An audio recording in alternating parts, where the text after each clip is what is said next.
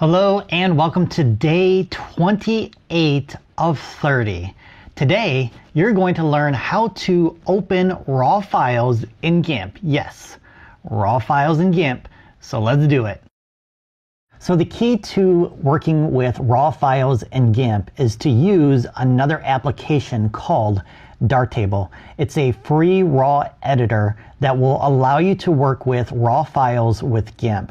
So to use Dartable, you need to go to dartable.org, click on Install, find your operating system to download the application, and then install it like you would any other software. So we have to do this because we cannot open a raw file directly in GIMP, which is the same thing with Photoshop. So if you've come from Photoshop, you know you can't open a raw file in Photoshop either. You have to use another piece of software or a plugin, and it's called Adobe Camera Raw. So Dartable is very similar. It's like a plugin for GIMP. So once you have that installed, if you had GIMP open before that, make sure you quit GIMP and reopen it so it will link with Dartable.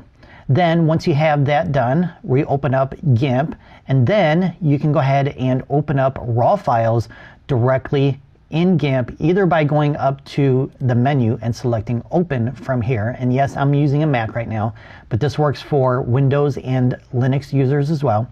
So you can locate your files from here, or if you locate them in your Finder or your operating system window, you can click and drag those files over your GIMP interface, and then once you release, it will open that file in Dartable.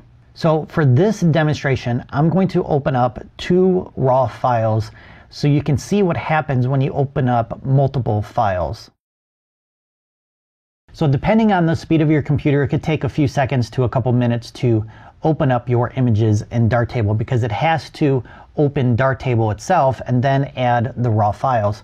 So I have one of the raw files here, and if I click here, we can see that there's no other thumbnails except for I have different versions of this particular image.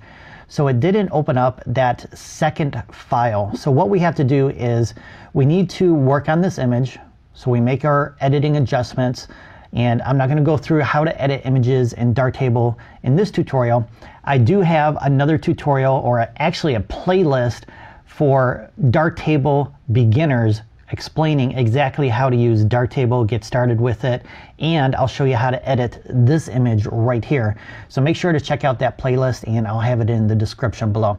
So once you're done editing, all your edits that are applied are saved to the raw file. So you're not working with the pixels themselves, or in other words, it's a non-destructive method of editing. So once you're done, you can come over here and click right here to close Dartable. Dartable will close, and then GIMP will automatically open up that image with the edits that you applied to it. Then in the background, what it's actually doing is it's starting to open up Dartable again for that second image that I wanted to load. So we have to work with our images this way individually. So what I would recommend doing is importing all your images into Dartable first, then edit all those files individually, then export and import them into GIMP, or open them in GIMP. Because if you do it this way, it's going to slow down your workflow considerably, because each time you open up and close Dartable, you have to wait for Dartable to open up again for the next image, so on and so forth. So it's going to take a while to go through all your images. If you have multiple images, 2 or 3 images is okay. Anything more than that, and it's going to really slow you down. So once I close out Dartable, it will then open up that second image in another tab. And as you can see, it's taking a little while to do. So that's why I recommend editing all your images in one batch with Dartable versus trying to do it this way. So there's the second image now. So if you want to learn more about Dartable, like I mentioned, I have a complete playlist, which you can find right there to your left. I think it's that way. So go ahead and check out that playlist. Thanks for listening, and have an awesome day.